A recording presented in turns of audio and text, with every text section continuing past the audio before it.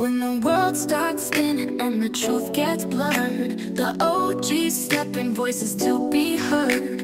With wisdom so grand, they're here to break it down. Gonna tell it like it is all around the town. OG chopping block, where the real talk don't stop. Cutting through the BS, bringing truth to the top. Every episode, the truth unfolds, holding it down. The OGs are bold, calling out the hype, calling out the lies from the city. Hey man, how y'all doing, Jack? Man, doing good, my brother. How about yourself? I'm good, man. Good, hey man, let's sit here and put this thing on the chopping block. You know what I'm saying? We just gonna take it for a spin. One of the first things come to my mind is, let's talk about how the media is feeding into all of this violence and just beefing and all this crazy stuff, man. How they're turning the young brothers against each other. You get up there, you get making bread, then all of a sudden you got to have a beef with somebody. You know what I'm saying? That's kind of crazy to me. What y'all think about that? You know, the role of the media. You know, first to me, premise with this. You know, our position is that, like a lot of people they attempted to assess as, black on black crime, with these cats getting into it. I mean, man, stakes so how we can't afford no elementary, like assessment like that. And I know people say, here come Chairman Fred. He always want to blame the government, want to blame the system, and we do. It is what it is. It is what it is. And historic, and a lot of times we get terms like it's a war on our people. A lot of times it sounds cliché, and it sometimes cats minimizes just that the dynamic of the gun. Right. Commandante Che Guevara with the Cuban Revolution, he said that the role of the propagandist is as important as that of the guerrilla. The role of the propagandist is as important as that of the guerrilla. And you look at any dynamic, you know what I'm saying, the role of media, like, before, like Nazi Germany, the role, you just can't, you know what I'm saying, a lot of people divided to the gas chambers, but Goebbels, who was the minister of propaganda under Adolf Hitler, who was the Führer over there, they had this whole propaganda machine. You know what I'm saying? They had, they had the movies they put out. You know what I'm saying? And it set the tone. You know what I'm saying? It set the tone. So it dehumanizes you. You know what I'm saying? Exactly. And it quote unquote justifies what's to come next. You know, I think back when I was in Stateville, one of the most Machiavellian wards they had. In fact, he ended up being a director, George D. the Teller, and how he would, you would hear stories about how the type of movies he would show, you know what I'm saying? Right. And like they would do certain things, like they would put Brother Folk and they like the joint down. They're gonna take our showers away. They would show a movie that desensitize you from that happening, so Right. you get comfortable with it. Then they come with the actual act of it. Right. And so just to see the image of it. So the type of stories they report, you know what I'm saying, before you know it, you become immune to it. You know what I'm saying? Exactly. And even in media school, they tell them like this, when they run certain articles, they might spend 20 minutes on some dogs get killed. You know what I'm saying? But the quick sound bites, you'll hear, you know what I'm saying, about 50 murders in Chicago and so forth. Right. You know, we become desensitized to it. So that's a necessary ingredient for this war is waged on us. That's pretty much what's cracking, man. What you think about that? And also, you think about the average young black man already has a warrior spirit. The problem is it's being redirected toward our own brothers, and the media Right. knows that they take advantage of it. You know, you can even go back as far as even Africa. They saw tribes fighting with each other, and they would arm each tribe to fight against each other. Right. You know, and most young men want to make a name for themselves. So when you hear things like this group is beefing with this group, matter of fact, I've been watching several podcasts that are owned by white guys, and they telling the story, so they know when they put out there, well, this group killed so many of this members. The average young black man feels like he needs to do something about that. So they retaliate on each other. And now if you look at some of these podcasts, they even got where they're talking about which neighborhood is the most dangerous neighborhood. Right. You know, when I go back to even my youth, we were out there gang banging. Every time we saw that gang's name in a newspaper as a young, immature black man, we felt like we needed to do something to keep that name alive. Every time we saw it. So we wanted to keep that name out front. I remember one time it was a war going on. This had to be like 1980 over in Cabrini Green. And the news media gave their estimates of how many gang members they thought were active at that time. Matter of fact, the newspaper read 300 active members of the Cobra Stones, 400 active members of the Black Gangster Disciple Nation. So being a member of the Black Gangster Disciple Nation, we wanted to keep that name alive like that, but not knowing that we was destroying the community by fighting. And see, they use media, like you said, propaganda. Adolf Hitler was good at that. So we have like Vlad, the violence in the media perpetuating. You have Power, BMF. You have new one, the BMF that just came out, but then you have the new Power about the young kids, second generation come behind Ghost. Right. Most of the images that you see in the movies depicting us as gangbangers, violent, women as prostitutes. So the media always degrade. So watching the internet, because my producer partner, Mr. Rick, and I, we just feel like it's our responsibility to start calling out some of these video podcasts that's actually putting flame to the violence in our community. But most of them are owned by whites, produced by whites. Right. We have UK Driller. There's this white guy named Adam22. He has a podcast called No Jumper. Right. All about beefing the gangs against each other. The big one is Vlad TV. I mean, Vlad has probably interviewed more chiefs and propaganda. You know, then you have KBZ. You have the Hood Chronicles, and then you have the Rap Reset. Now, recently down in Jacksonville, Florida, there was a beef, and I want you guys to talk about the beef. Julio Fulio and Youngin Ace. Julio Fulio and his whole beef in Jacksonville, Florida, lost his life. So, Mr. Rick, you can take it from there. Well, you know, the first thing comes to my mind, and the thing that I think young people, if you're watching this, I think you should step back in time a little bit, because what's happening here, as I always say, excuse the language, it's the same shit in a different box. That's right. Now, what do you mean, Mr. Rick? Well, it's the same thing in a different box. We're looking at the exploitation movement all over again. On this time now, we're dealing with the internet. Right. You see what I'm saying? You had all the other movies coming out, you know, that push drugs and violence and et cetera in the 70s. That helped destroy the community. Now here we are again at a higher level. You know, one of the people that, and I ain't throwing no lugs, but I'm just, you know, keeping it real. One of the people that irritate me the most is Vlad. Right. You know, Vlad and No Jumper.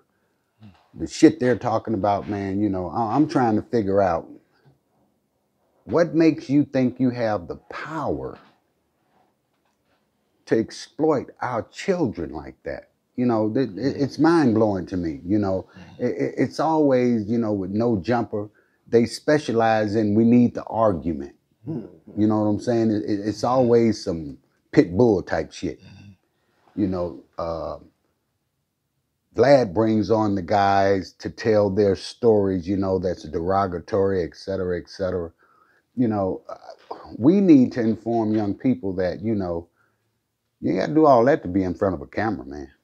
You do all that yourself. You can eliminate that part of you. We're thinking that violence is really the way in, but actually it's not. It has gotten so out of control that if you bring something positive, you will find out that people will be all over you. They would love what you're talking about because we're in dire need of it, man. People are saying, man, damn, man, when y'all gonna feed us, man?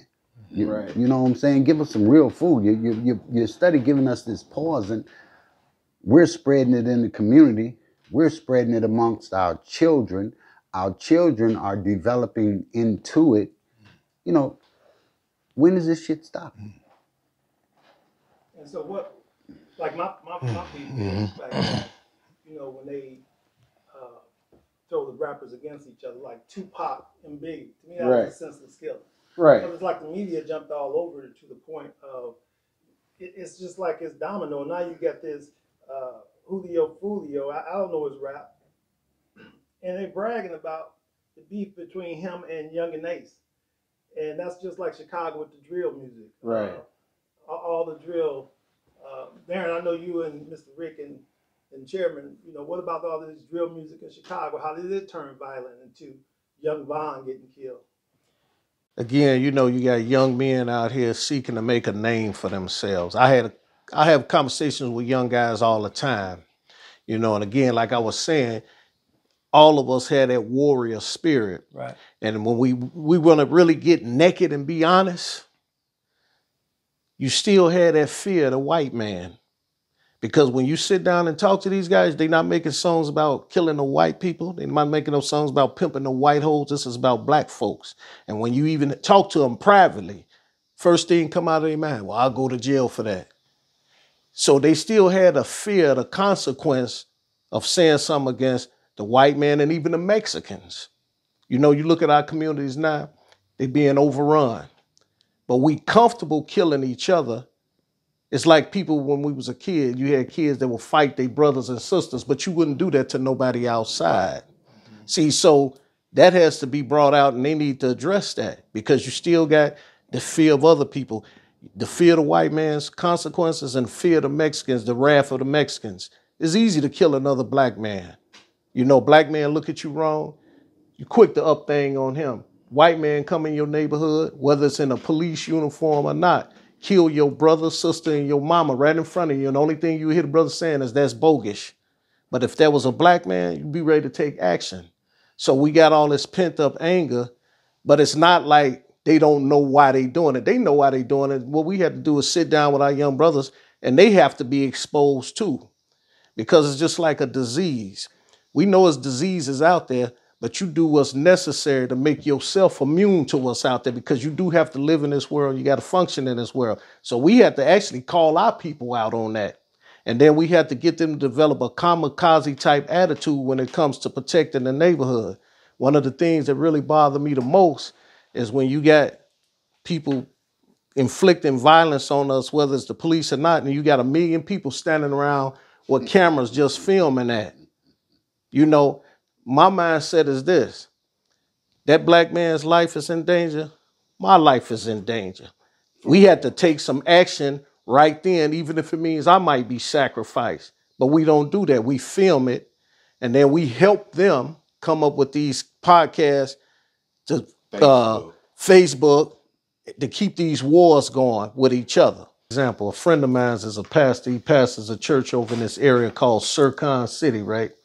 Church is right there. I believe it's on the corner of 75th and Kimbach. Now, every year, the University of Chicago have a bunch of white students that come over there for the summer program, right? Mm-hmm. Now, those white kids walk through that neighborhood. They go to the store. Now, you got black kids that's scared to walk down the street, but those white kids come over there and they walk through the neighborhood because they know that these Negroes know better than to bother them. See, even they know that. Mm-hmm. See, and that's something we should be embarrassed about. You know, we was all younger, fighting each other and all that. We thought that was cool, but when we got older, we realized, man, that's shameful. Ain't nothing to glorify about fighting and killing other black people. And see, they taking advantage of it, like you say, it's the same shit. It's just a different day. I remember in the early 70s when you would see things about Chairman Fred Hampton, the Black Panther Party, people, I'm black and I'm proud. Then later on came the Superfly era, you know, the platform shoes. I'll never forget, I was young, had a pair of platform shoes. They was black with the red stitching in them. You know, we thought that was something, even though we was messing our backs up with all that kind of stuff. I had 3-4 pair. The processed hair and all that type of stuff. But how's the media, you know, because a lot of the younger kids, you know, you talk about the history, it's kind of like they don't even relate to that. Right. But what they relate to is Mr. Rick and the chairman, is they do relate to, and Mr. Rick and I know that because the original OGs is taking off. Right, right. So one of the things that we was talking about is that we want to use our platform to tell the truth. But then when we got into it, we said, okay, these old timers are cool, but these young cats, man, they on this YouTube, but it's like it's like they don't care. And it seemed like the more violence that's being put in front of them, Mr. Rick, the more they like it. Oh, without a doubt. Let me, and then Chairman, I'll let you. We good, we good. Let me give a prime example, and this is for young people. This is not against young people. This is for young people, so that you can see how this game called life works. One of the people, young people out there, younger people, young man, you know, that I really like his style. You know what I'm saying? I like what he's trying to do and what he's growing into, and that's Bootsy Badass. I like Bootsy, but for the young people, let me show you something here. When Bootsy first got in the game of this rap stuff, this dude was a gorilla. You understand what I'm saying? He was a gorilla on the streets. Yeah. Right. He was bringing that into the industry. And I mean, he laid it down. But for the young people out there, you know Bootsy, you follow Bootsy, and you know he wasn't no joke. But when you look at Bootsy today, now that he's got the platform, you know, and he's raising children, and you know he has his family. He done built him a compound. He's trying to protect himself and his children.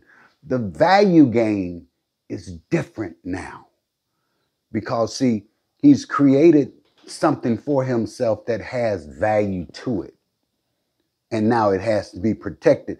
And now you're feeling like a parent, and you're trying to prevent your children from doing what you did. Right. Because see, like I tell my children, I don't think you'd be as lucky as I was. You feel me? You know, so participating in this, man, you're looking at 3 people that's done participated in this stuff. Don't let these little suits and the gym shoes and stuff fool you, man. We understand what this game is all about. But what I'm saying to you, to conclude my point, you don't have to do it that way. You don't have to engage in murder. You don't have to engage in the violence. You don't have to engage in the negativity. There's a way to do this. The opportunity is here now. The internet is wide open. So your approach can be different. Don't buy into this bullshit Hollywood is selling you. Exactly. It's not going to work.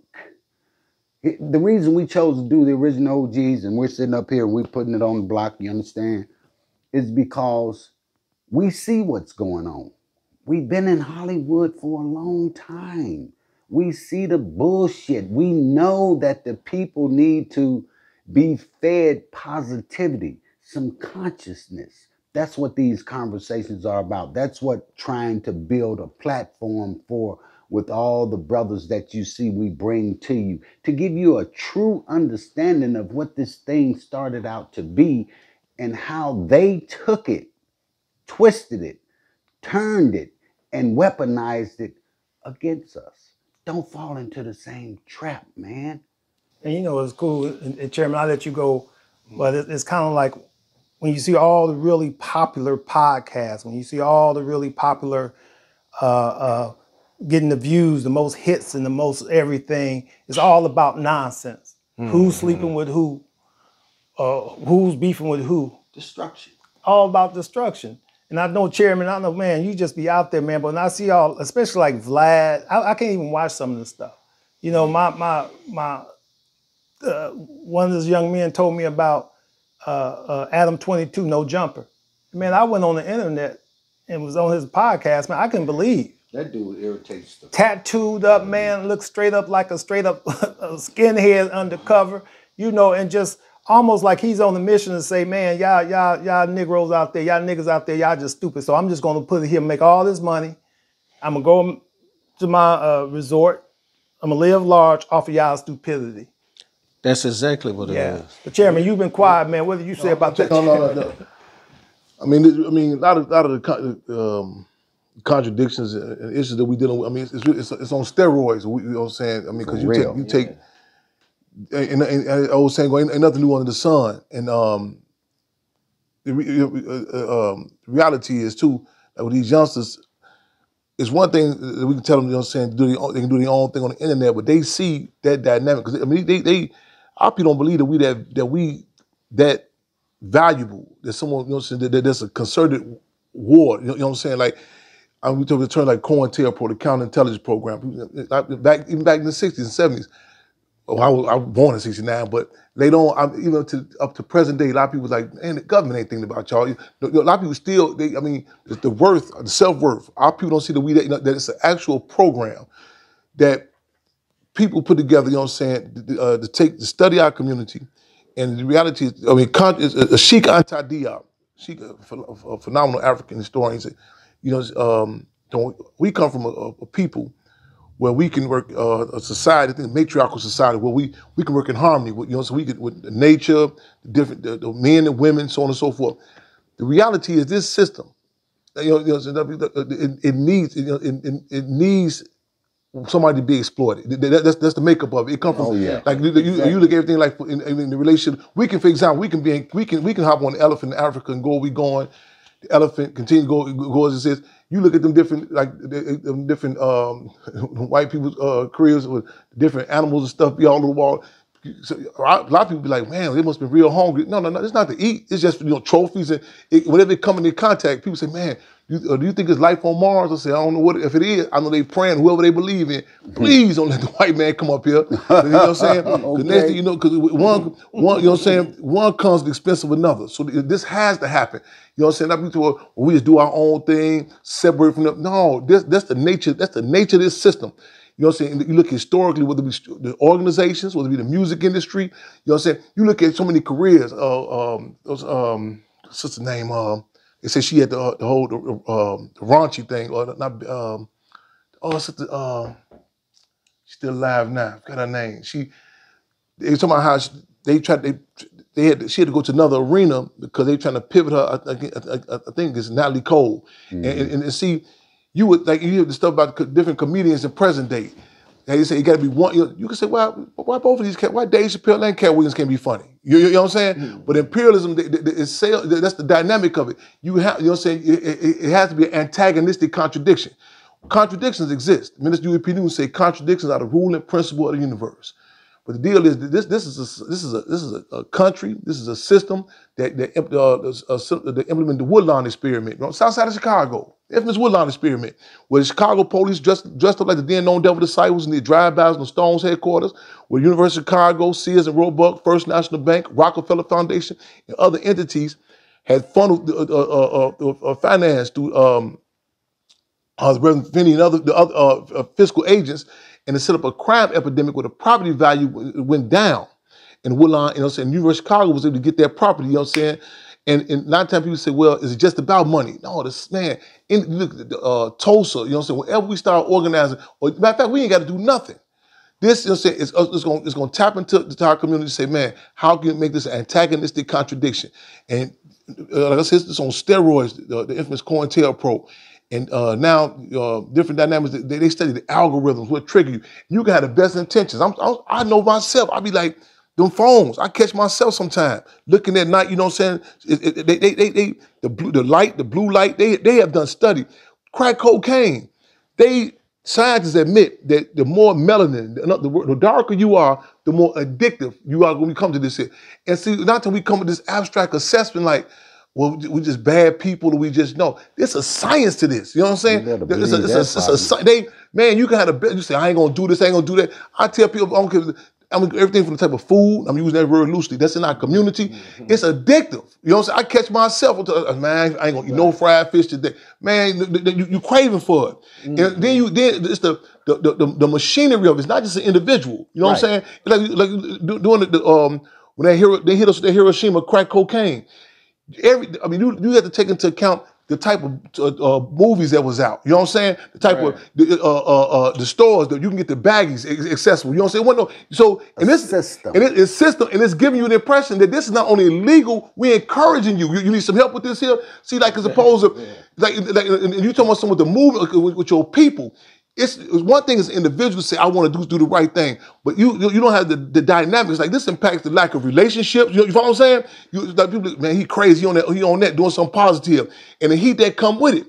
So even with the things about how brothers and sisters in our community, how they view white people. It's like University of Chicago students, they come through, the foreign merchants in our community. They lock up at 11, 12 o'clock at night. It's not because they courageous or brave. This man, it's told us directly and indirectly. You better not cross that line. But isn't that, going back, brother, this is what I'm just saying, man. And then, Brother Darrin, we was having a conversation the other day, and we was talking about, like we talking about that Julio, Fulio, right. Youngie Ace, and we was talking about the conversation these young brothers had where they'd come in and they'd have their guns, they'd take their guns out, playing video games. And then all of a sudden they getting on the syrup, pills, their head get messed up, and they just put the video game on pause and say, hey man, let's ride down and see what's down. Let's ride out and see what's down there. Meaning let's ride down and see who we can find and kill. But my thing is, brother, picking up on our conversation, man, see, I don't blame white people. Because I know it starts with our family. But that's what we're talking about. Let me finish. No. We can't say that one citizen, the Isley brothers, was responsible for making a lot of babies. Here's what I'm saying. If I put a gun on the table and I put a book on the table, if I put $1 million by the gun and I put $250,000 by the book, which one of those do you think the young black guy going to put that neck? Let me be clear also. Not white people. This system is run by be clear. This system, this white power controls the system. I'll be clear on that. I want to minimize it. Just no human beings. It's a machine. Right. Add to that money. Add to the type of the music. Add to the reward. Add to the woman. You know what I'm saying? Add to the conversation. How it's going to be. I walked at the BET Awards 2 weeks ago. I'm sitting in the fourth. I'm in the fourth row. Okay. I'm in the fourth row. You didn't invite us, but go ahead. No. Look, most of my moves, I gotta move on a pivot. You know what I'm saying? I tell people, I say, that suitcase y'all see it, I live out that suitcase. I get a phone call. Let me tell you what happened. Let me tell you what happened in this situation. The BET. When I get there, tell the psychic people go. When I get there. So first I'm going to this award ceremony. When I get there, I'm coming to context about the movie, Judas and the Black Messiah. Most cats don't even know what a revolutionary is. Let's start from that. You know what I'm saying? See, it's a foreign language, you know what I'm saying? So when I get there, then for the bio come, one brother say, man, give us a little bit, so how we introduce you. The cat that's introduced, that's the MC in the joint, an actor, Brandon T. Jackson. Now, this is my first time publicly talking about this country. This is a perfect example right here. So now when you get there, they hosting different other people coming in. Now, as opposed to the climate where representatives of our movement are held up, you know what I'm saying, respected. Ray J comes in. Ray J, when he comes in, got these 3-4 groupies behind him. See, that's what I told you. Just don't put the money. Add the icing on the cake now. So that's a whole. They get 3-4 groupies right behind him. It's a certain. Now he's talking, but the guy who's hosting, Ray J wouldn't say to get no award. There's no slight on him. He's gaslighting and say, man, you the king, you blah blah, you this and that. You know what I'm saying? You can see the little brother, he sit back like, man, I just came here. It ain't about me. It ain't about me, you know what I'm saying? But this the whole, this the whole, they had the machine set up, you know what I'm saying? First when I first come in, the security lady, she didn't know who it was. The owner, white guy, at the joint, he said, hold on, that's Chairman Fred. You know what I'm saying? So when I come in the joint, so then when I go up, the dude couldn't find my award. So I say, it's no coincidence. And the other brother say, man, you right. I say, this is wrong, man. I say, this how y'all, I say, listen, man, I'm Chairman Fred Hampton Jr. And the guy, he gonna say Fred, so I said, no, it's Chairman Fred. It's not ego tripping. But he, you know what I'm saying? I say, you constantly, and I rate this right there, I say, You putting this guy in a position he not even asked you to put in. You know what I'm saying? See, they asked Malcolm X on the interview one time. They told Malcolm, they said, man, Jackie Robinson disagrees with your position about violence. Malcolm X said, whoa, hold on. We don't quote no Bob Hope or no Marilyn Monroe for your people, huh? You know what I'm saying? It's strategic. See, they would grab in the, you know what I'm saying? They would grab and put them in positions. You know what I'm saying? And I got this videotape this situation. So I'm on a thing, but I'm laying down the contradictions about the movement. Dude say, the actor, he say, that's the problem. You know, we talk about black. We shouldn't talk about this stuff in public. I said, whoa. I said, what you talking about? No, I ain't talking about you. I said, well, I'm the only one talking about black people. What's happening? You know what I'm saying? You know what I'm saying? And then the white guy look at us and say, yeah, you're right. So I said, you know what? I get the one. I said, maybe it's time for me to go. The brother, the sister said, no, we need you, Chip. You know what I'm saying? We hiding. See, once you get into this one thing about OGs, it's like putting the pill in applesauce. Once we able to tap into them, you know what I'm saying? You know what I'm saying? They said, what's your choice? You know what I'm saying? But the deal is, that whole, you know what I'm saying? Them cats, when I hiding them the way I did it, but through the door, it's been such an incorrect narrative about, you know what I'm saying, about what revolutionary, he gonna come in, snap out, you know what I'm saying? Once I got to talking, the appetite was on, you know what I'm saying? That's the dynamic of, but we got to be clear. All this stuff about, it's a war waged on us. It's not no passive thing like it's just happening. And I come to acknowledge that, you know what I'm saying? See, the 60s, there's a movement, and I always say to them, sitting closer, see, people get involved in struggle one of three ways: inspiration, aspiration, or desperation. Most people is going to, you know what I'm saying, that this era right now, you know what I'm saying, people, I had a quote from the 60s, niggas needed Nixon. Yeah, niggas, yeah, because when the Black Panther Party was out there doing that class piece, when Kennedy was in office, oh man, they crazy, paranoid. When Nixon came in, pulled them condoms, the condom off and said, campaign for law and order, it forced a lot of motherfuckers to get quote unquote conscious. You know what I'm saying? See, people, some people are inspired for this, some people aspire, and some people say, he turned more than me black. But wait a minute, because, and I'm listening to you, brother, I feel your passion, but Darrin, you just said, why are black people killing black people? Why, why the white people can walk through our communities, do things, Mr. Rick, like you were saying, all that. So my thing is like, and Darrin, brother, just one, what's this, brother? Why is it black on black crime? Okay, let's go back to when black folks was coming from the South to the North. They was trying to work and find a better way of life. Right. They came up here. But some of us, I wasn't in that time when I'm saying some of us, some of our people, we saw what the white man, now the white man was the gangsters back then. We wanted to be just like them. You even got niggas running around here changing their names into I'm Lil Caesar and all this because of the stuff that we saw in the gangster movies. So we started trying to be like them. Only difference was we knew not to kill one of them. Now, a lot of people now, all this killing that's going on, you want to know why people do a lot of killing? Because for some people, killing is the ultimate platform for respect and gratification. It makes people feel good. I killed that motherfucker. So they think killing is the ultimate, it's like the ultimate climax. He's a killer. And then everything on TV we see in the media that they putting out there, so-and-so is a killer. Just think about it. He a killer. He's a killer. It's killing in the movies. Killing, you see it on these platforms. So-and-so is known for being a killer. So the next kid coming along is looking at that. Man, I want to be like him because they think that's going to get me respect. Now, only difference between black killers and white killers and Mexican killers, white folks kill other white folks and they kill black folks. Mexicans kill other Mexicans and they kill black folks. Okay. Black folks only kill black folks because they are afraid of them people. Even them little niggas in the street right now, very few of them will cross that line. So you want to be respected, you want to be known as a tough guy and a killer, you go find another black guy because you know if you touch one of these white folks, it's going to be some dire consequences. And a lot of them are afraid of it. Now, every now and then, you'll find somebody that'll cross that line. But the great majority of them, they're not going to cross that line. So that's why I say some of our people, they got to be put on the spot. Man, we're not honoring you because you killed another black man. That's embarrassing. We're not finna honor you because you killed the Black Panthers. When we used to hear about the Black Panthers, they stood up to the police.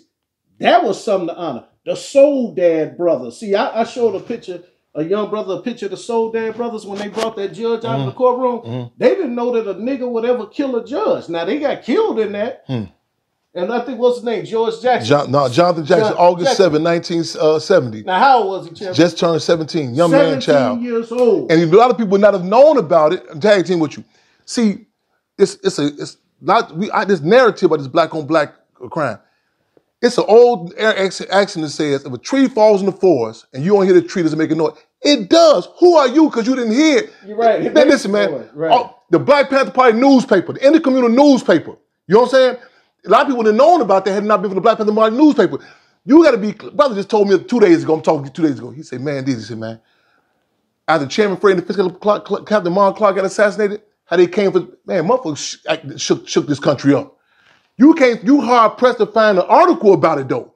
When they train an elephant in India, if that elephant see the trainer step on the cup, that elephant got to be killed or transferred. Right. You know why? Because they run the risk of them other elephants saying, hold on, how is this? You know what I'm saying?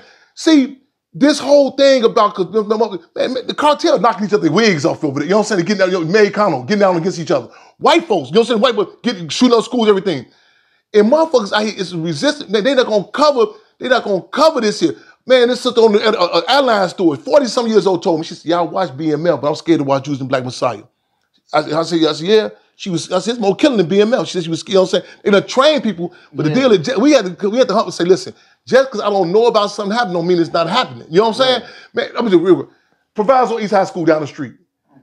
The books tell you a different story about Sheila Crump, Sheila Johnson, the wife of Bob Johnson of BET. She graduated from the school down the street. They had a thing for the homecoming queen. I was under the impression that he fought to get a black get up there. He challenged it because what they did is they tried to attack it because she could pass. She could pass. When they put her on the spot, he still said no. He called that contradiction. A sister just told me this other day, so I was in school there. This not in the books. You know what I'm saying? They intentionally, you see how they switched up on a news story yesterday, how they flipped the script around, you know what I'm saying? I've never been places protesting up in George Floyd and get back, they say Black Lives Matter. I said, man, the Black Panther Party Cubs was up there. You know what I'm saying? They don't put people in groups who was not even there. I'm right there, I'm on the scene. We got cases. They flipped it right there in our face. And you go, now, the 20 years from now, people go, oh man, that's nice. The white groups came out there. I'm telling you, the Black Panther Party Cubs, but the story be written all the time. And we gotta be in war, propaganda, man, guns, all that's important. All that plays a role. But maybe I'm a square, but Mr. Rick and I, we always talk about the black politicians, the spooks that's sitting by the door. Right. You know, and I just got to give my brother credit because that's the reason I started doing the show, because one day I had a conversation with Mr. Rick, and Mr. Rick was just like, brother, you know, these wasn't gangs, these was organizations. Mm-hmm. And he said, if you listen, King David's from the Bible, you know, and, you know, the Star of David, 5-point star. So he started to educate me on this thing. I say, wait a minute, what happened, Mr. Rick?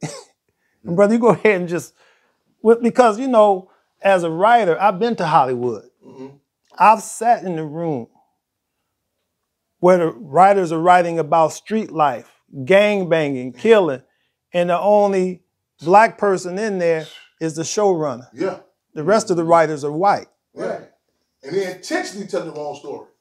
Well, Mr. Rick, I mean. You know, I totally agree. I totally agree with Chairman. I totally agree with brother.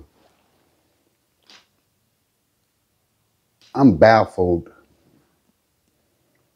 at how we're going to introduce people to the information that gives them the understanding of what's really happening here. It's like Chairman Fred is saying, hey man, this is a conspiracy. You know, I don't want to throw this on innocent white people, but I ain't going to take it off the higher power either. You understand what I'm saying? We're talking food. We're talking alcohol. We're talking smoking. We're talking about all these things that are being targeted at us. Yeah. You know, I'm just trying to explain a conspiracy because before we can understand, if we don't understand the conspiracy, we don't understand the environment. That's right. That's right. When you go in your neighborhood, the most important things in life is food, shelter, and clothing. If you go in your neighborhood and a different motherfucker is selling you your food, your clothing, and your shelter, you got a real problem. And when you go in the black community, there are Arabs there, man, I ain't bashing Arabs, I'm just saying there are different nationalities there controlling all of these major veins, man.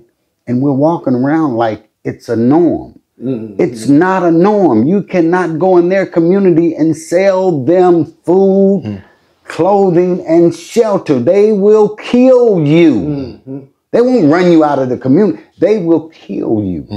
It's that serious. I can remember, and but I won't say this. I can remember in the 70s on the west side of Chicago. I'm from Chicago Avenue. All the stores were black. I remember that. I can remember when the Arabs came through there and offered cash money for the stores. I can remember Mr. Ralph saying, hey, they came through and offered me $250,000 cash for my store. I don't know how long Mr. Ralph been there, but he said, hey man, I can't pay my bills here. Yeah. I can't keep stock here. Yeah. I got to take the money. Yeah. They bought every store on Chicago Avenue. Yeah. You telling me that's not a goddamn conspiracy? What's happening right now? The property taxes in Cook County. The assessor himself just admitted on the news 2 days ago that it says a mistake. The white people property taxes have not done this. You know what I'm saying? They said they went to the white there. See, it was a law we challenged by the juvenile detention. They said all juveniles in every county, for the exception of Cook, which everybody knew at the time predominantly black. This kind we losing now, though. You know what I'm saying? To be separated from adults. They were saying Randolph Thompson, all the county where the white children was there, they couldn't be around no adult prisoner. Right. Translation. Put them babies, you know what I'm saying, around, and they knew what type of adults they talking about too. The bandits. Right. You know what I'm saying? Exactly. They just said out their mouth. What's the name? What's the lady? The young lady singer she did with the Kansas City Chief football player. Taylor Swift. Taylor Swift. Yeah. Could you imagine Vlad TV? Could you imagine one of these entities even talking about Taylor Swift? Like, you know what I'm saying?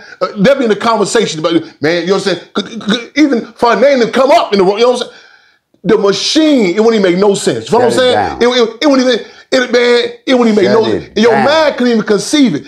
They normalize it. You go back and look at a lot of these young brothers and sisters who got cases on these shows, man, and they put up their records. You know what I'm saying? This ain't no slight on them. The mental health issues they have, you know what I'm saying? He have a psychological profile. You know what I'm saying? When they when they grab these youngsters, they put them up. They know the issues they done had with them, who's on Ritalin. Man, there's one brother case back to Casanova. They brought this case file out. I say, man, if nothing else, when these cats up in them courthouses, the defense should be their medical records, every video game, the Grand Theft Auto. They got a game so graphic. It shows you the street Dearborn, the street you go up on. You walk up on the cat, you shoot them down, you see the blood come out. You go up in these trap houses now, where these cats hustling at. It's common for these cats to be in there with these Google glasses. For real. Getting off. Google, it's so detailed with the women, you know what I'm saying? Getting off. They'll tell you they don't even want no woman. You know, and they can't even communicate with a woman. They in the trap houses. They do, before they train a soldier, an adult soldier, before they send them to Afghanistan, Iraq, they do simulation with them. You know what I'm saying? Like when you go driver's ed, you go through the driver's thing, you get comfortable. They do psychological, man, what's the Beast of No Nation with Idris Elba? That movie, it showed you how they take these shorties, they numb them up, the type of music they played for them. You know what I'm saying? They grab them, they bump, you know what I'm saying, chemical biological warfare, the propaganda they hit them with, man. And the type of drugs they hit them with, you know what I'm saying? It's the strategic, you know what I'm saying? The time of morning they play the music. This whole thing is warfare, man. And you got the best intention. And a lot of times people be so dismissed from it. I'm over the sister house one day, she telling me, y'all don't let my children listen to Nicki Minaj. Why is she talking? Her son's playing a video game. The soundtrack is Nicki Minaj. She won't even, you know what I'm saying, clear on it, you know what I'm saying? Right. Man, this is it, man. See, a revolution, see, and it got to come to a stage of the game. See, in the 60s, it was the youngsters, my mother got put out of her auntie house for being the Black Panther Party. That generation stood and said, man, we love you. We ain't up with the white Jesus picture. You follow what I'm saying? They call a question. You know what I'm saying? Malcolm X said it was a 14, 15-year-old girl from China with a 45 to her daddy head on the front of Time Life magazine. They said, what are you doing? She said, he betrayed the revolution. It was you know what I'm saying? It became a cleansing. You know what I'm saying? Yeah, it became a, see, how people romanticize struggle. When the ante was up. I'm going to say this in closing. But before you say you're closing, though, bro, let me challenge you on that. But see, that's what we're talking about. These black politicians, and we talked about this, Brother Darrin and Mr. Rick, how they're propagating and fronting this anti-violence. Like they gonna go on the street and try, and they give government money. I may have given the wrong impression. No. I don't speak French. Right. I don't say we. See, I call out the gringo and the Negro. Yeah. Uncle Sam and Sambo. You know what I'm saying? See, I don't subscribe to this abstract black nationalism we all together. You know what I'm saying? See, I'm cut from the cloth of a revolutionary politic. It was a time when Kim Il-sung in North Korea, he made it clear to the United States. He said, oh, no, the South Korea may be with you. We're not with you. You know what I'm saying? Ho Chi Minh and the GIA. They made it clear to the U.S. He said, no, South Vietnam may be with you. We're not with you. See, a lot of times people want to hold on to it. See, I got an issue, a hard time clean up around the house. I be trying, I want to say that. Now when it comes to organizing our people, I ain't got that issue. You know what I'm saying? Whoever, listen, man, But how do you feel about the black politics? Let me tell you, it's not an absolute. Let me tell you something. First of all, no absolute. See what I'm saying? I tell you this, I don't cut no corners with no, man, who don't get your last name, who you cut no corners with nobody. You up the ante. We gotta come in, other hold them accountable. Ain't this elementary friendly, who cool, I like you, whatever, you know what I'm saying? We had to set a climate. It was a different sort of politician, different sort of athlete. See, the bar so low with us, our people was fighting to get a quarterback, a job to be a quarterback on the football field. The script was flipped in the 60s with Muhammad Ali say, how can I stand in solidarity with you, with the people? You know what I'm saying? See, how they service us. See, when you up the ante, you'll be surprised on how people deal with you. You know what I'm saying? So the bar be so low, a lot of people, they come through a Bud Billiken parade, throw a t-shirt, smile. People, oh, yeah. When Biden came to Chicago about 2 months ago, the Palestinian community said, did this here. He ain't said nothing about what's happening over there. They said it wasn't gonna be, I forgot this term they used, but it wasn't no vote. Our community is so reactionary. When we say something, they say, oh, you must be for Trump. See, the Black Panther Party, there was a climate then, man. You know what I'm saying? If you want to choose Lyndon Baines Johnson or Nixon, you had the Black Panther Party. That's a revolutionary organization. This year, we having the People's Convention. I'm the last call for alcohol. That's who we are. That's who the Black Panther Party come. We are the last call for alcohol. After they exhaust all them remedies, they're going to say, man, who is that? Oh, we the one that service you all the time. Once we then we can have a discussion, you know what I'm saying, with the different politicians. We had the African Anti-Terrorism Bill. 15 years ago we had it. The AAT bill. It talked about the terrorists, that the OVs, not the OGs, the original victims. No style on them, you know what I'm saying? But this is the original victims. We love the OGs. Don't get it twisted. The original victims of terrorism. We put it in context. We're going to condition in Cook County Jail, police terrorism, political prisoners.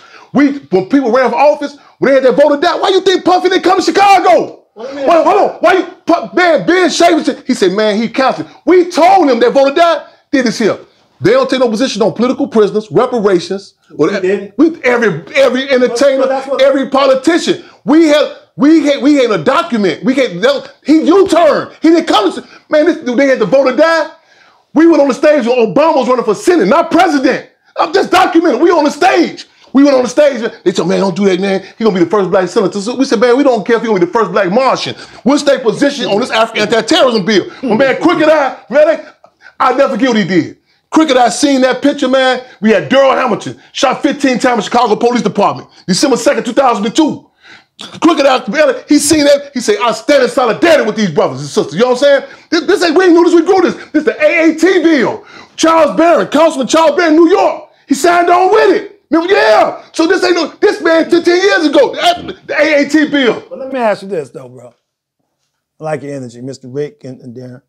So we talk about P. Diddy, R. Kelly.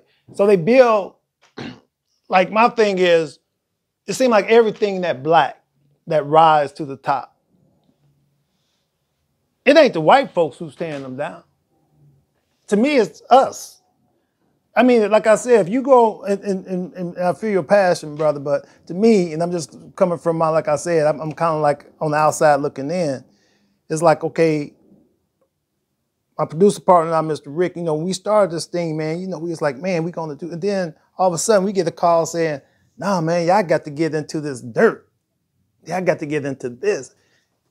And we said like, nah, because like Mr. Rick said, if Diddy would have had an OG, Mr. Rick, I want you to expound on that. You know, and I was saying that had these guys had previous history, they could have read the play. You see what I'm saying? But I'm just gonna give it to you raw, give you some real game. They take you out of your environment so that, like the chairman said, they can recondition you. They want to put you into a delusional world, an illusional situation, so that you can't understand how they're playing you. See, one thing about, we'll go back to what chairman said. Let me tell you something. I'm gonna give you some real game now. They know what you like. They done studied you. They see the freak in you. They're watching you. They know what you're doing when you leave them. They got people following your ass. So when they find out what it is that you really desire, they give it to you. Oh, you know, we over here, we got this, you know. Yeah. You know, it's the Boys Club over here. And then you take people like our good brother Puffy. You buy into that. And then you begin to set the table for it with your own environment. I done been to Puffy's parties. I wasn't allowed to go inside, but the big mansion parties, I done been out there and I'm looking at everybody, and I always tell this story, and I want you to understand what I'm saying. First of all, I want you to understand, excuse my language, they don't give a fuck if you black, white, or Martian. They laying their game down. I seen Andy Dick at a Puffy party. This guy was so spaced out of his head. Who was Andy Dick? Andy Dick, the comedian. He was a big time sitcom star and shit. Young dude, out of his mind, running around the party. We're in a big mansion party. We're on the, where you see the balcony and all this here, man. This dude, I'm talking about this dude couldn't even hardly stand up. And he's just whacked out. You can see he's drugged out. And I'm saying, damn, why don't somebody help? He was so drugged out, I felt sorry for him. I'm saying, man, why don't somebody help this guy? You know, so when they said that Puffy be putting stuff in the drinks, and I'm not saying you did that, brother. But I'm just saying, I saw this reality. Somebody had did something to this guy. They're setting the table for you. They're setting you up. When these guys talking about, hey, man, they got you high and did this and fucked you in the ass, and I'm pardon my language. This ain't no joke, man. And then they film you, and then they want to tell you, well, you know, you're in the club now, so, you know, if you don't want to play ball, you know, we don't want to have to release this, you know what I'm saying? That's a gangster move right there. They're gangsters. That's a gangster move. But I don't even with that, man. I don't like I don't know the sneaky. I don't know like that. There's a different dynamic with that. You know, like grimy and slimy is different. You know what I'm saying? Grimy is like and like even the context like a gangster move. You know what I'm saying? Like motherfucker, you know, like come like taking. You know what I'm saying? There's a big thing like in the joint. Like in the particular the street travel is known for particular with the GDs. You come to sales, says, man, dude, got my stuff. The first thing they ask you, they take it and steal it from you. Right. You're taking it, you know what I'm saying? He took it from you, or did he steal it? Spiking some drinks, you know what I'm saying? It's like it's like you get, you taking advantage of, you know what I'm saying? Like, that's what, I don't see that in the gangster category, you know what I'm saying? I mean, you slipping some Mickey. No, that's the devil's It's some slimy shit, you know what I'm saying? Yeah. That's some, as opposed, you know what I'm saying?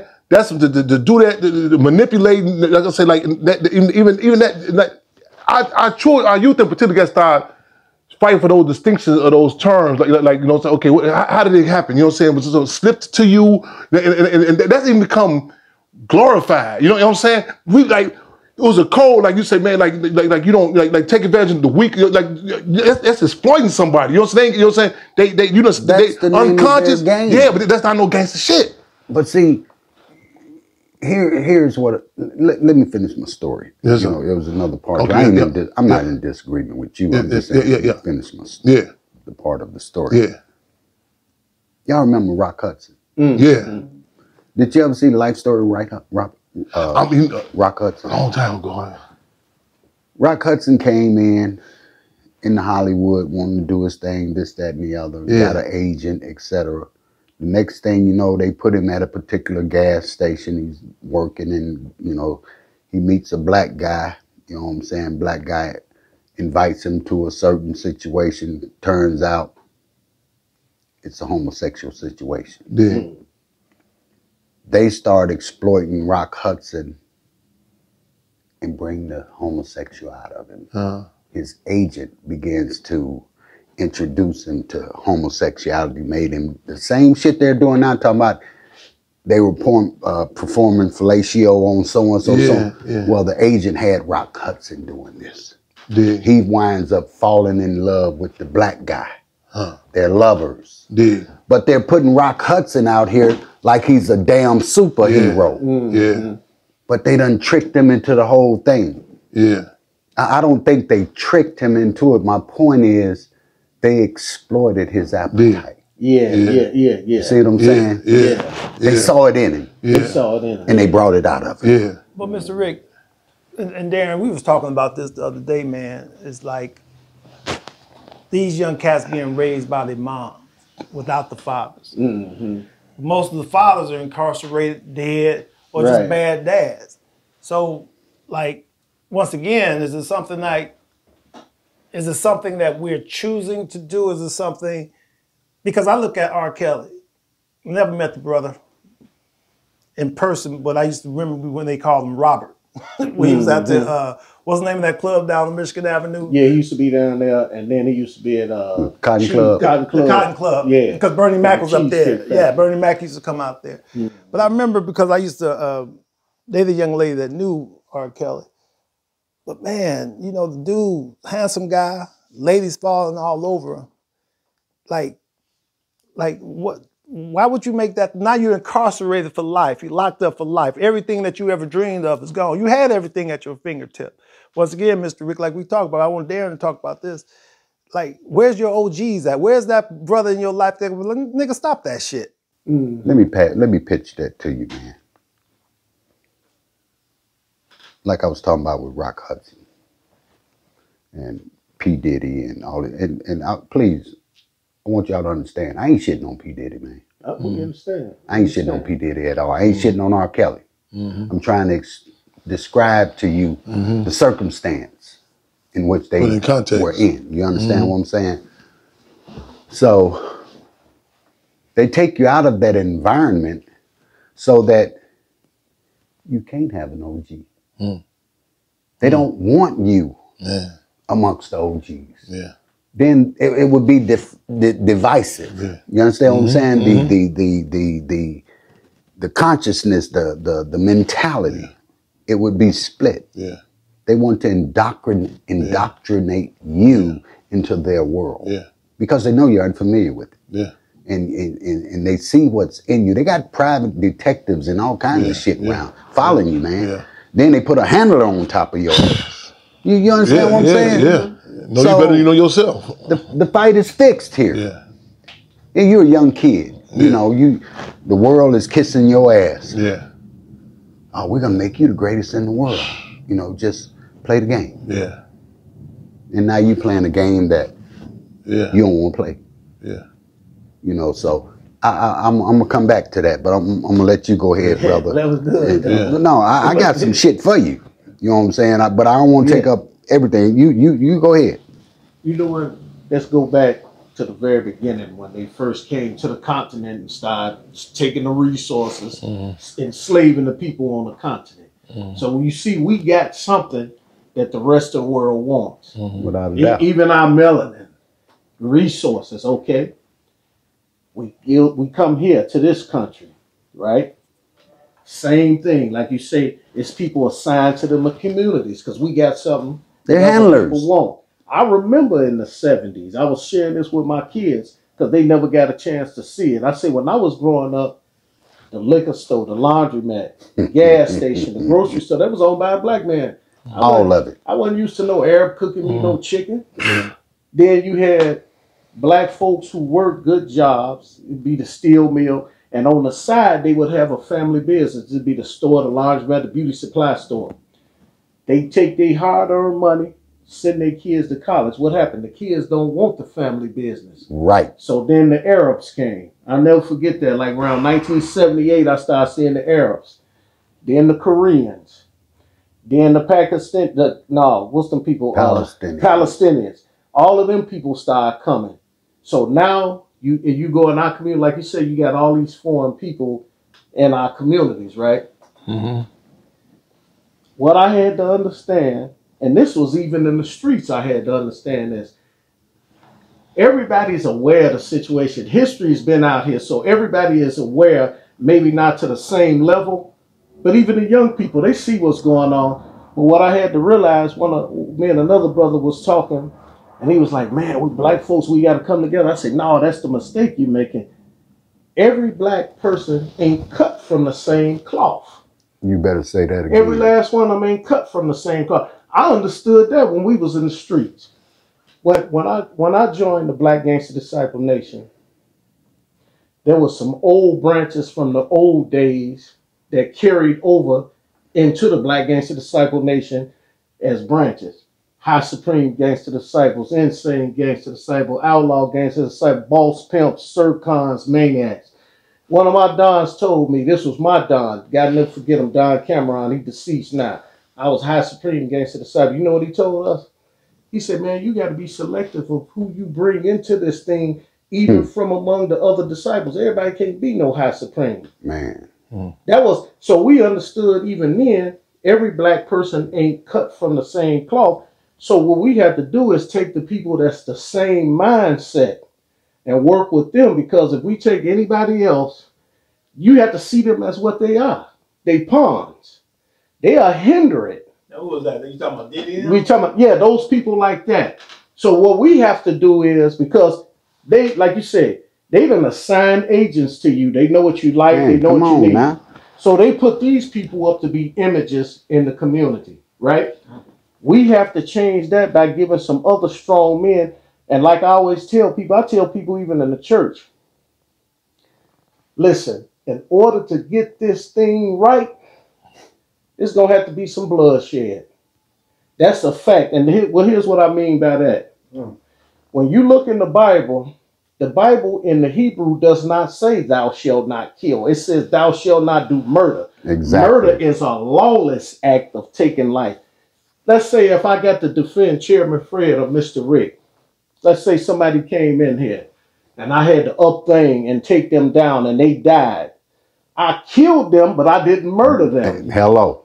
So a lot of people are paralyzed by thinking if you defend your community or defend other human life, that you breaking God's law by killing. You're not killing, you protected them. That's one of the reasons why we have what the problems we have. No other race of people are thinking like that. They will defend it. That's why we allow other people to come in our community, wreak havoc. I'm convinced, because I got a chance to work in the firearms industry. See, I'm not a convicted felon. See, I left the streets in 1984 with a good record. I became a correctional counselor after that, and I worked on an armored truck. I got a chance to see some things. Exactly. I'm convinced that it's not only young black men. I believe 20% of those killings in Chicago are being done by black men. But I believe it's private military contractors, including some of these Hispanics, that's carrying out these hits. When you start seeing head and torso shots from moving vehicles, you fight against windage and elevation. Only a professional can do that. The problem is, it's not that this stuff can't be turned around because it's not going on in nobody else's neighborhood. You don't hear about no bunch of Mexicans get 100 Mexicans got shot over the weekend. You don't hear that. They selling dope and gangbang too. It's only happening in our community because everybody want what we have.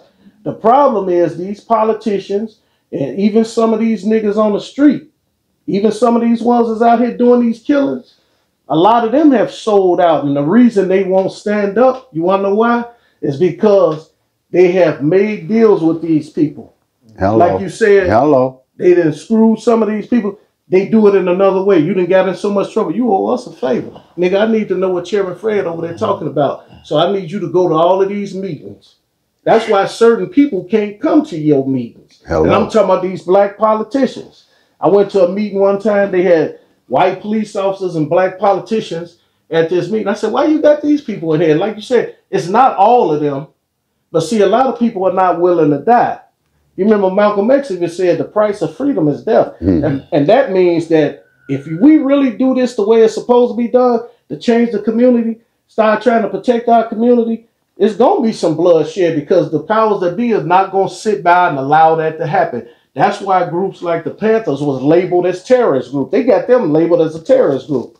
But the Ku Klux Klan is a fraternal organization. You allow that to exist. You got neo-Nazis groups that exist legally. You got white boys that carry guns that's convicted felons legally. We the only group of people that sit back, like I used to tell a sister in the church, the Bible say pray and watch. It didn't say just pray. And sometimes you got to take action. I tell them all the time, if somebody came in your house and was raping your wife, you just going to sit there and pray? No, I'm going to blow his fucking head off. Or her, even if it's a woman. Right away. So and then here's another thing. When you look at stuff that happens in other countries, let's say when they took all them leaders off of the street, it created a power vacuum. You look in Iraq, they took, what was that, Saddam Hussein? Power vacuum. Libya, Gaddafi. Power vacuum. That's done on purpose. It's not because these people were so bad they wanted to create a good system. It's because they knew it was going to create a power vacuum and people would be fighting. Even among the street tribes, there are people that had been planted into them groups. And they are part of what's going on. And they know what's happening. Our politicians know what's happening out here. So what we have to do is, the first thing, like I said, we got to face reality. See, we don't like to face reality. We're delusional. It's a lot of traitors among us. There's one Arab was sharing with me what they call them the fifth column.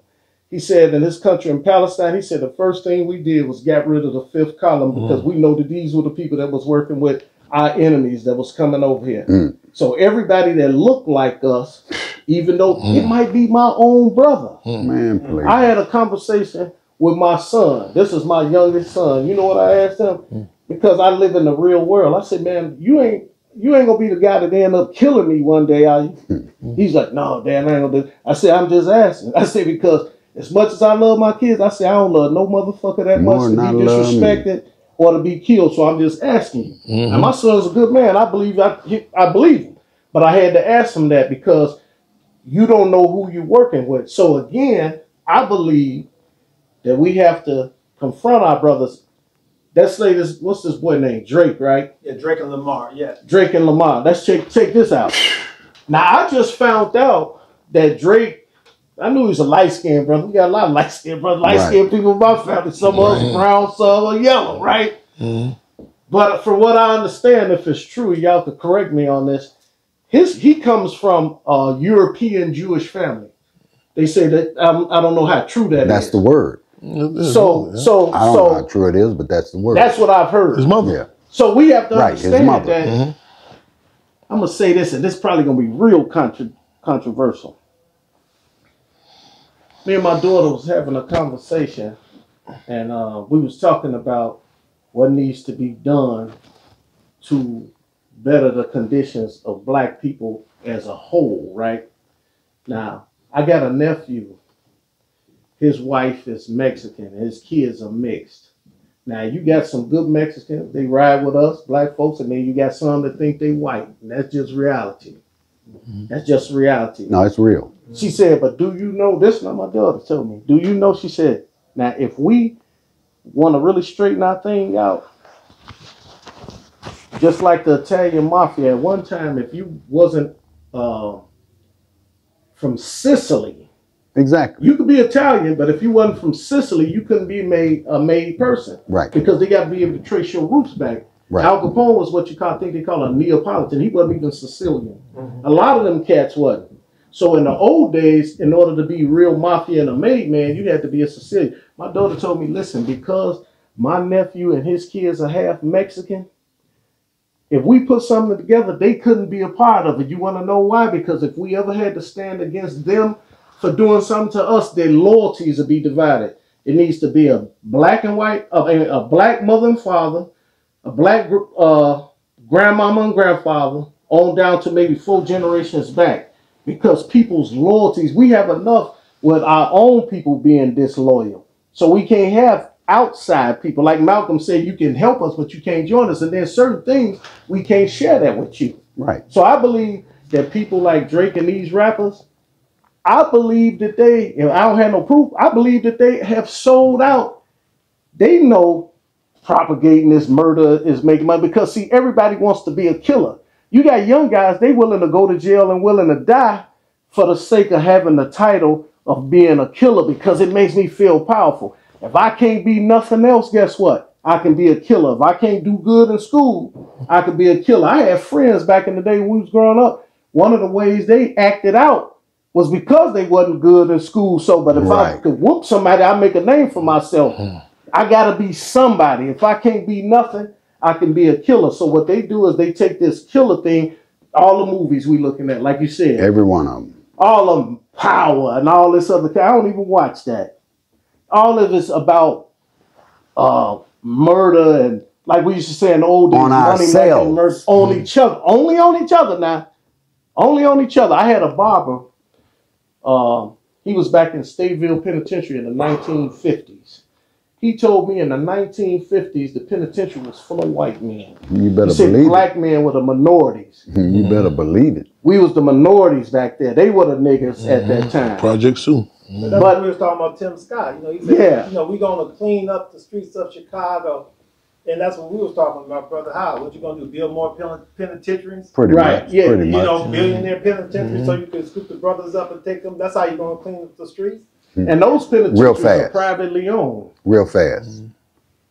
I want you to like, subscribe, follow, hit them comments, tell us to kiss your whatever it is you feel. Get in the comments and tell us what we should be talking about, what you didn't like, what you did like. But get in there and let us hear from you. Right on. And Brother Chairman Fred, I want to hear from you about this Drake and Lamar thing, because I know you kind of like rub shoulders with some of the rappers and stuff like that. Well, what's your beef on that? Guys, one point to this. Go you ahead. mentioned about the, I mean, you struck a memory. I think I'm about 12 years old, and this merchant in our community, I think Arab. I remember him saying they're gonna open up some liquor. I'm about 12 years old. I remember him saying they're gonna you might get some liquor stores. And I said, yeah. And he said, we can get many as we want to. And I never forget it. The way he looked at me like it's an arrogance. He said, all we got to do is the alderman. I was trying to say, what's like an alderman? He said, we can just talk to them. We can put as many liquor stores we want to. He said, we have to respect no zoning. That's when I first heard the word zoning. I remember him saying that. This type of stuff is necessary for the people to notice the dynamics of that. Like even like like you see them in the fish and chicken joints, and you be like, why they change names? Whales, sharks, all the time. Yeah, all the forgivable loans that they get. You know what I'm saying? They come in, all times I also looking in, you think like this, maybe they good businessmen. You know what I'm saying? Right. But this is necessary to understand the machine. They can come in and get the loans like that. You know what I'm saying? With no interest on it. You know what I'm saying? That's one thing that dude Donald Sterling has said. Criticism raised by Magic Johnson. He said on the Clippers. He said in their community they do loans amongst their people with no interest. He said that. You know what I'm saying? Yeah. And so this is the different dynamics that can be put in place, man, you know. Right. everything political, including music. You know, without a doubt. Yeah, and let me say one thing. I want to throw this out there too. 67 on Green right now. We got the Black Panther Party free breakfast program going on. As we filming, this going on 2 weeks. Right. No media coverage. No elected officials will come over there and support that. Let a drive-by shooting. God forbid it don't happen. Let a drive-by shooting happen over there. And let a drive-by shooting happen over there. And you watch the media coverage. We've been feeding people over there. The Black Panther Party Cup. If nothing else, you say, man, wait a minute, his son is the program that J. Edgar Hoover talked about. So down the road, when it's safe, they'll be talking about it. This happening right now, every morning, 10 o'clock. Well, let us come over there. You know what I'm saying? Man, let's do it. Let's do it. Let's do it. You know what I'm saying? But we don't point that contradiction. That's why we appreciate the OG, but it's people need to understand this is a machine directed and not let, you know what I'm saying? But it's old people, old Panthers are going crazy to hear about this. They like, what? They come back to life. I'm talking about party members. I'm talking about more information is coming about the free breakfast program, the struggles that happen. I mean, they've been calling me, they come back to life. You know what I'm saying? Right. And it's running over there. We need to, and this is why me and my partner created this Original OGs. We need to take responsibility. See, why they won't give us this? Why they won't? Yeah. Why do you need them to give you something? I agree. Create a power base, and they'll come begging you to take it. No doubt about it. No doubt about it. No doubt about it. You know, I don't believe in that. I don't believe in begging for what we need, because what's going to happen is when you start begging them, continue to beg them. You want it? You want it? We co-op. They're going to use what you're asking for to manipulate you. Yes, no doubt. I just want to, for the record, I just want to point to the contradiction to our people, because you know what I'm saying? Because we, like I said, we cover ourselves. But I want to point that contradiction out. This is a concerted effort. You know what I'm saying? They're gonna give you attention if you engage in negative activity. You know what I'm saying? I just want to point that out for the record. You know what I'm saying? Without a doubt. You know what I'm saying? And let people know it's not about, well, maybe they don't know. It's a war. It's, you know what I'm saying? It's by design. You know what I'm saying? Exactly. But we're gonna cover it ourselves. But I just want to point it out to our people to understand that's intentional. You know what I'm saying? Yeah, but we know that. But a lot of times people be like, well, maybe they didn't know, blah, blah, blah. No. I'm gonna throw this. I want to throw this out here too, and this is very controversial. I've shared this with people in the community. One of the big things how we can do now, people will always kill each other, but it don't have to be like this. It can be cut down as long as you got men out there with that kind of heart. You're gonna see that, but it don't have to be like it is now. All this killing. One of the biggest problems we got with young men today, I noticed that even though I got young guys, I call them my nephews, and I done stopped them from doing a lot of stuff. Right. One of the biggest problems with them, they so sensitive. Somebody looked at me, I don't like the way this nigga looked at me. And another guy cheered it on. So you waiting for him outside the gas station, and you ready to light him up. Or somebody bump into you and you ready to fight. Now, back in the day, it was killing going on, but not over that kind of stuff. It was hold my coat back then. But if you look at most of these guys today, when we was coming up, everybody was lifting weights and athletic. You look at most of them, they real skinny, real weakly, like they don't eat, they pop pills and all that other kind of stuff. And eat the bad food. Yeah, and all this bad food at the restaurants and all this other kind of stuff. One of the biggest things that's messing us up right now, and it's like a factory, you have to cut off the supply of something if you want to stop it. If we could get our girls, our women, see, because it starts with them. We know it's always going to be men that had kids and don't take care of their responsibility, but if we could convince our girls, don't have another baby. See, these kids out here, they already out here now. But we can cut it off for the next generation. Do not have another baby by nobody that you're not going to be married to, and y'all ain't going to be together. You got too many girls, 4 and 5, 6 baby daddies, and all the babies' daddies in the joint. I got a friend of mine, all her babies' daddies have been killed. Every last one of them. Wow. So when you got a woman today, and they ain't like them old grandmamas we had, because my grandmother was a hard lady. My grandma, you know, I'm growing up, I always thought she was a Christian lady. My grandma pulled out some pictures. She said, boy, look, I'm going to show you what a real gangster is. She was running policy. So there was some hard women back then, but we don't have that now. So if we could get, and I ain't talking about could get no abortions either. I ain't talking about that because we got enough Planned Parenthoods. Preventive maintenance. Don't keep having no babies. If you stop having all these kids, you producing these bad seeds. Produce it with a man and a wife in the family and give your kids some values. We're going to continue this conversation. We're going to look at this beef thing and how the industry is manipulating it and have been manipulating it for many years. But we're going to get up to Drake and what's the other brother's name? Kendrick Lamar. Yeah. I'm going to ask you your feelings on that, and then we're going to walk it back because I want to piggyback on that. But I'm going to let you start off with it and give some insight on that and where you think that is. It's a hell of a time. In fact, I had made sure on this recent trip to the West Coast, I made sure I touched down with a few forces, and actually, I guess I'm giving a preview. The theme for our upcoming Chairman Fred Street Party is going to be "They Not Like Us." It's a phenomenon, and it's happening. And I actually was struggling with this sister not too long ago. I said, "Are you here?" Before it got to this stage, I said, "Are you?" Chopping up with the OGs. Take 8. All right, Mr. Rick's on you. Now we're going to continue with the Drake and the Kendrick Lamar situation, and you were plugging into that. Yeah, it's a hell of a time, especially like even some last points we were talking about, like regards to the young sisters and the pregnancy. I was just thinking about like, man, the lyrics and the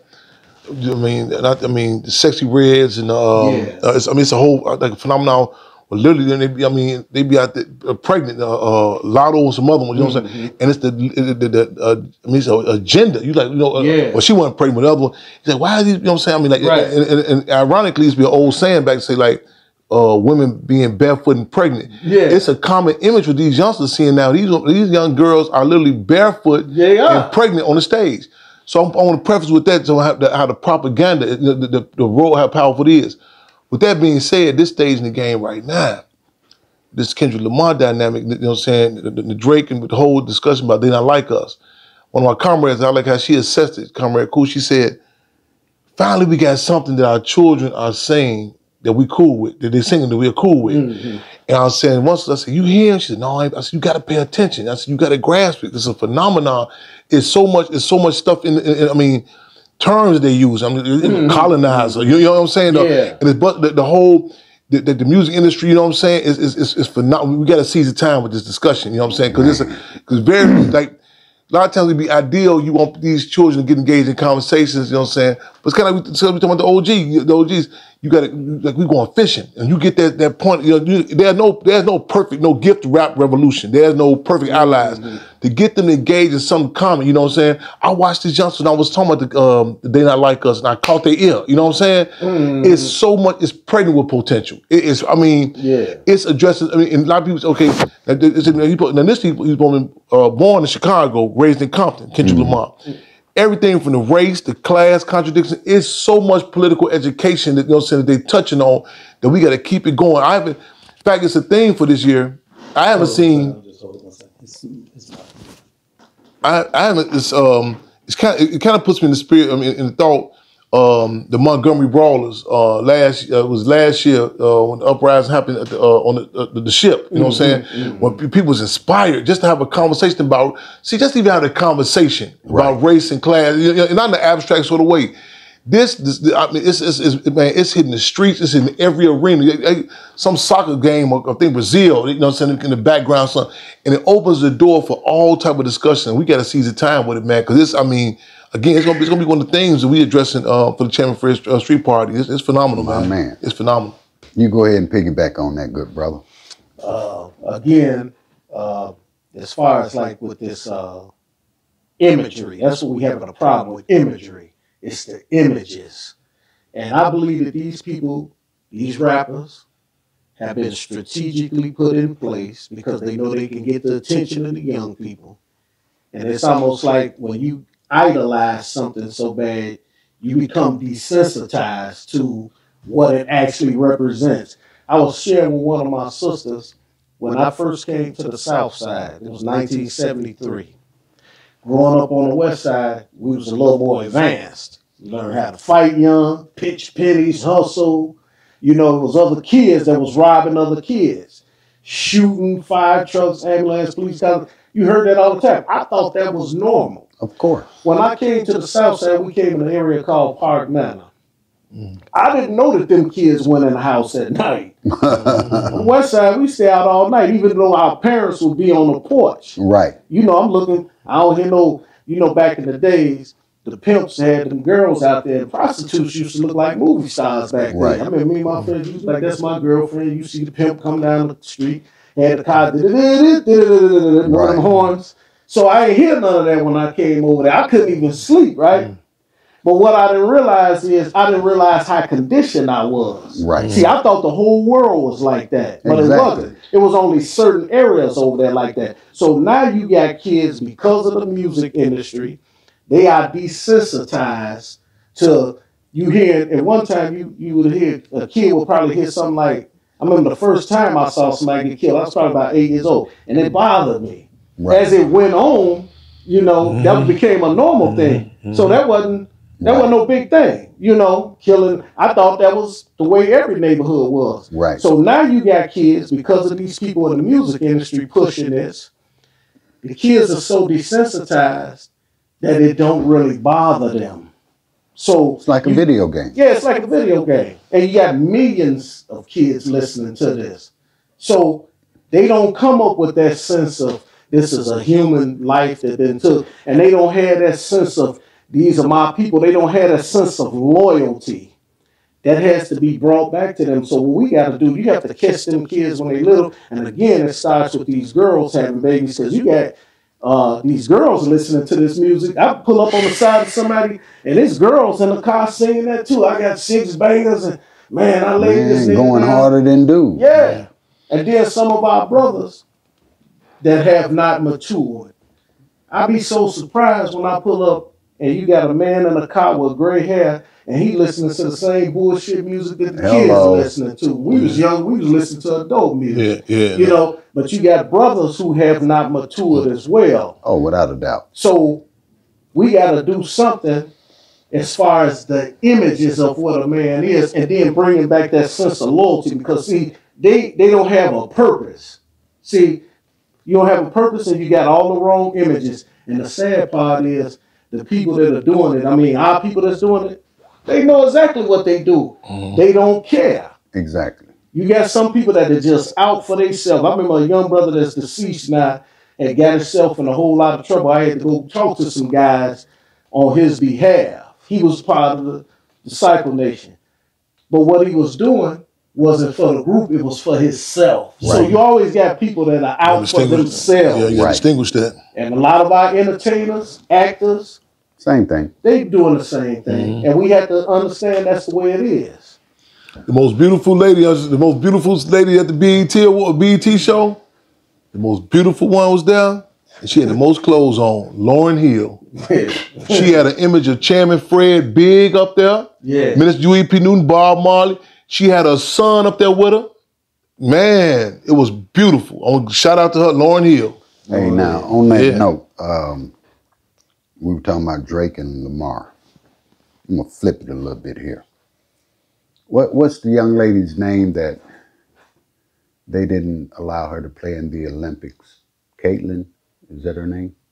Caitlin Clark. Caitlin Clark. I respect her game. I don't know a lot about her, basketball, but I've watched her. I've did some studying, you know. Yeah. I appreciate her game. Yeah. Let me start there.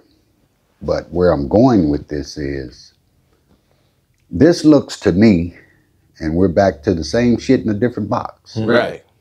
This looks like the Magic and Bird female version.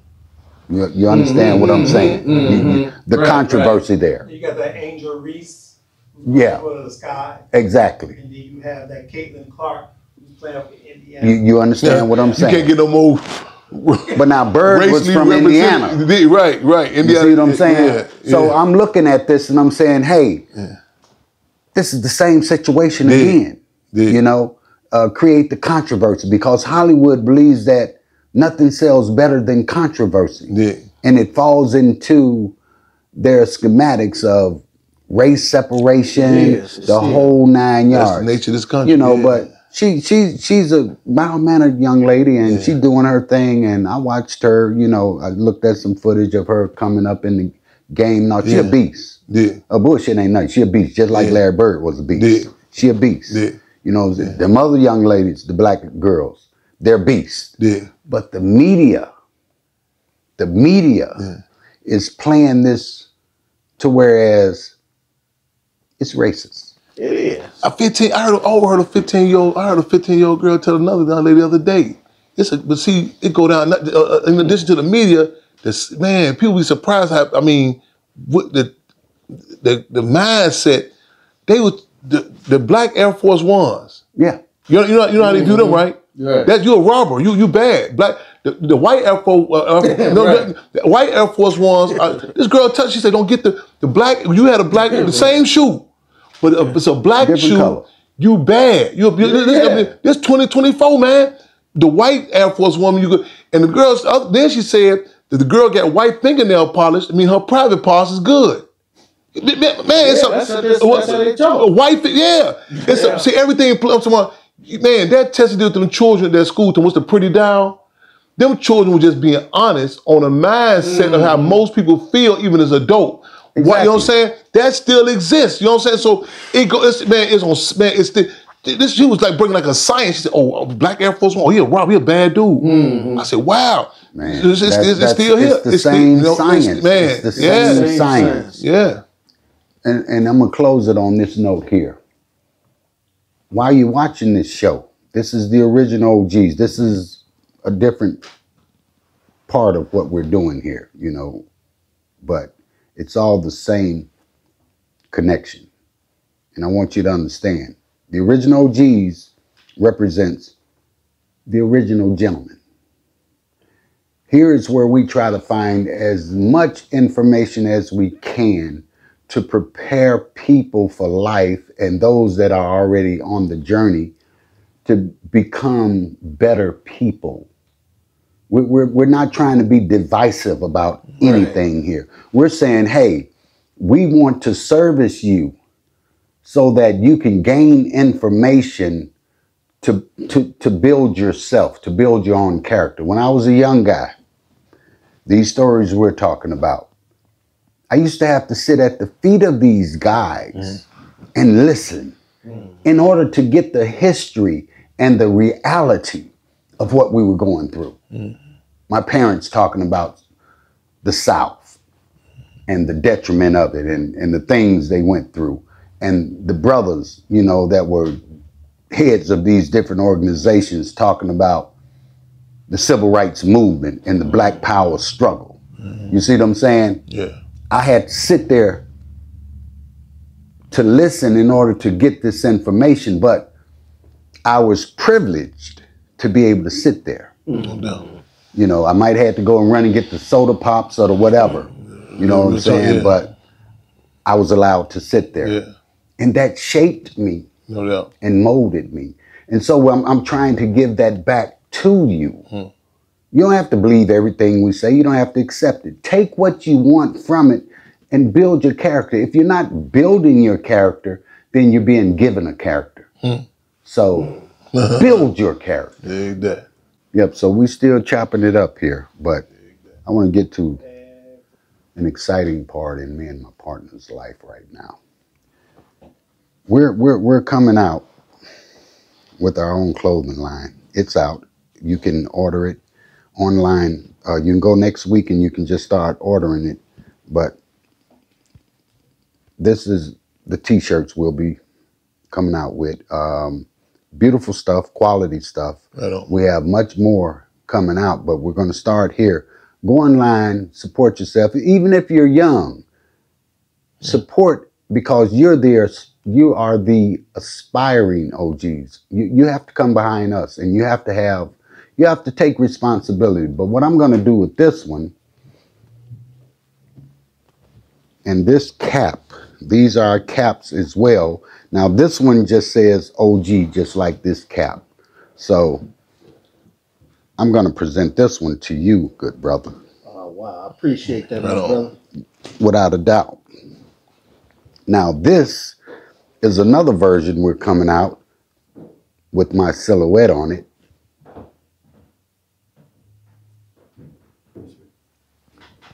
Now this is my signature edition.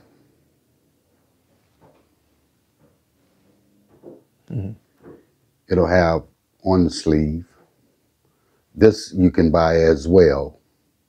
So once again, support, you know, and wear this even if you're a young OG.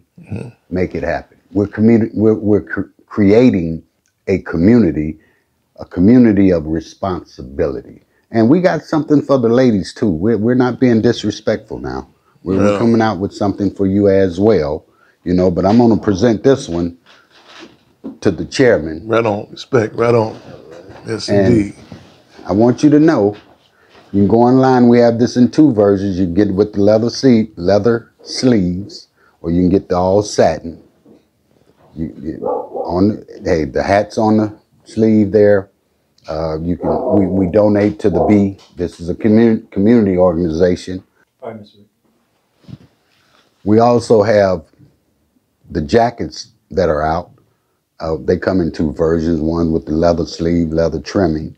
We have the cap on the sleeve. We have the B on the sleeve here. We donate so much to this organization. OG is on the front, and you can order these as well. So we're finna get it popping. There's a lot of other stuff coming. We also have things for women. Don't get it twisted. You know, the first OG in my life was my mama. So let's not get it twisted. So, you know, go online, support, let's build a community. And when you wear these, wear it with pride and responsibility. I don't. So, thank you very much. That's it. That's all. The OG stepping voices to be heard. With wisdom so grand, they're here to break it down. Gonna tell it like it is all around the town. OG chopping block, where the real talk don't stop. Cutting